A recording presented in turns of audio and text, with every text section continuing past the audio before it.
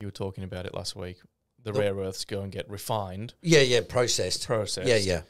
Will that now be in America? We're going to build some plants over there? Yeah, the strategy now will be there'll be a base, right? And the base will, as I mentioned before, is probably saying, all right, we're going to America will develop their own rare earth mines. Okay. Now, we want you Australians to develop your rare earth mines. Yes. Right? And we want the Canadians to do it as well.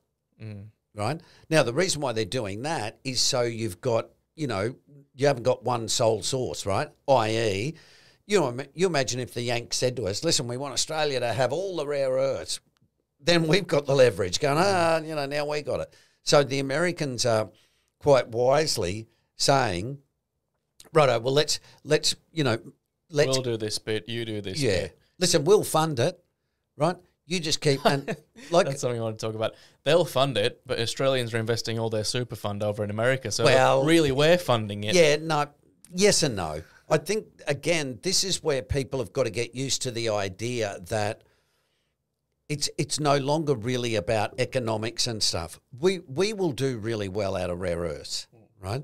And I mean that in two ways. As an industry, we're going to develop it.